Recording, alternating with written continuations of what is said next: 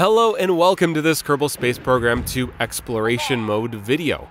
In this one, we have to go do a lot of stuff in Minmus, whereas the first episode we went to the Mun and landed there and it was all fine and dandy and it was a lot of fun. If you want to check out that video or any other one in the playlist, check the playlist or in the description you'll find those as well. But first off, we need to go and bring a probe to Minmus because we're finding some strange monuments on each one of the moons. First off, gotta hand in a little mission here, being the exit Kerbin's SOI and launch a satellite missions. Just a bunch of little ones dabbled in, doobled in here for some extra science points.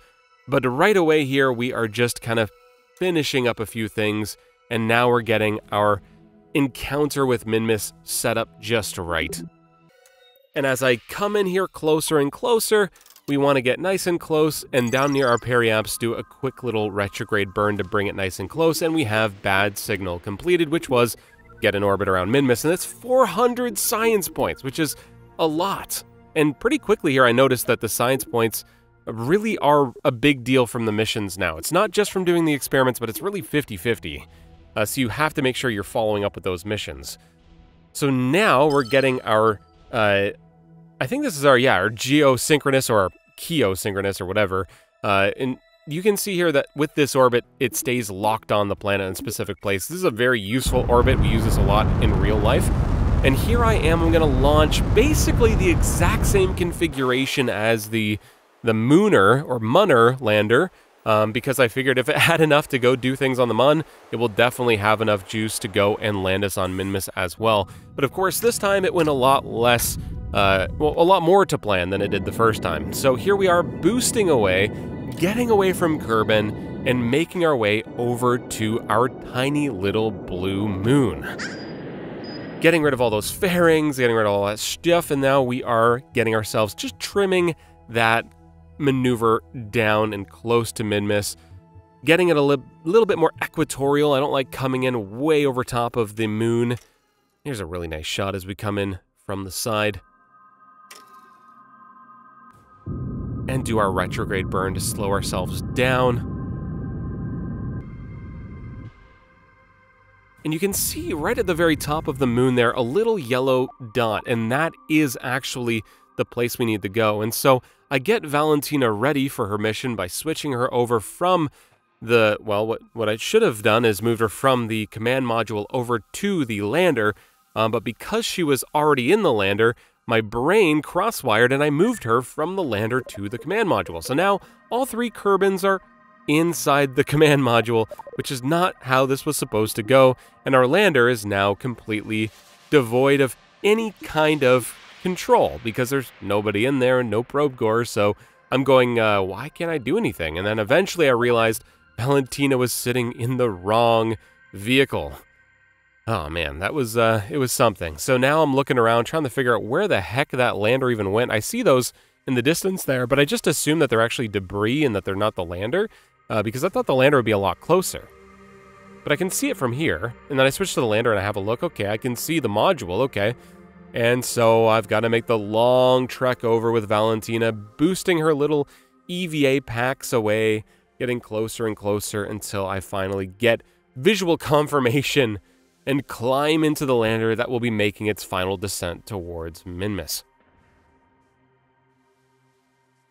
As somebody who plays a lot of KSP, Minmus has a special place in my heart, especially because this is one of the first moons where you kind of realize, like, oh, I don't need to just go to the Mun. Like, this thing is super sweet. There's tons of different biomes here.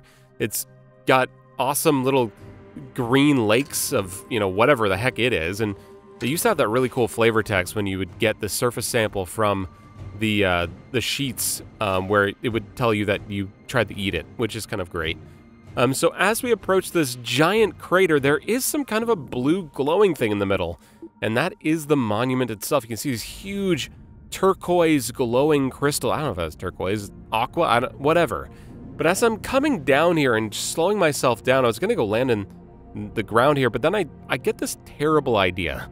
Something goes through my brain when I see that hand reaching out, and I think, oh man, I want to land on that hand, but there just isn't quite enough control on this this lander, so I'm just flipping around, trying to do all this stuff, and eventually I just, yeah. So, loading a quick save that I very wisely made, I'm able to come back here and give it another shot. And this time, I'm not going to be trying to land on a hand like an absolute lunatic. Which, honestly, you do need to be a little bit of an absolute lunatic to play a KSP, so, I'm sure if you saw that hand reaching out, you probably would have tried the same thing. At least I hope you would. And in fact, if somebody does land on the hand, please leave it in the comments. I'd love to know that you did that. Maybe I'll go back and give it another try. But here we are landing on the surface, and we can finally go back to mission control and let them know that we did find the monument, and it looks absolutely spectacular, awe-inspiring, and terrifying all at the same time. Planting a flag, waiting for daytime to have a good look, and holy cannoli, it is something to behold. The giant Kerbin man with, I think he's got like tentacles on his face, if I remember correctly, and he's got a giant crystal coming out of his head. It's something. It is something, and it's alluding to a greater mystery. But either way, we can go ahead and collect our 750 science for finding the monument. So thank you very much. I'll be collecting that and moving along. The next mission is a Duna landing. A Duna landing is going to be definitely a little bit tougher, and in fact, I do believe that will be coming up in the next episode. But for right now, there is more science to be gained, so we need to come down here and land on the flats, which I think is now called the ice sheet, with a very nice, soft landing. Minmus is notoriously easy to land on. You don't even need landing legs. It is very, very easy to land on Minmus. So here we are.